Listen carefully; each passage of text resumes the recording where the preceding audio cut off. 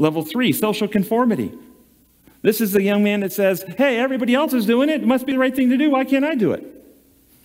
Right is determined by a consensus of one's peers or community. Individual vengeance is not allowed, but group punishment is considered mandatory. This was ancient Israel when they wanted their kings. Everybody's got kings. Well, we want kings too, and when they would collectively punish.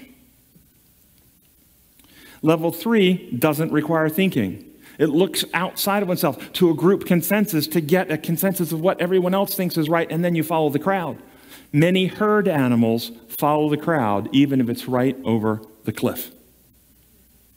Again, not worthy of beings created in the image of God.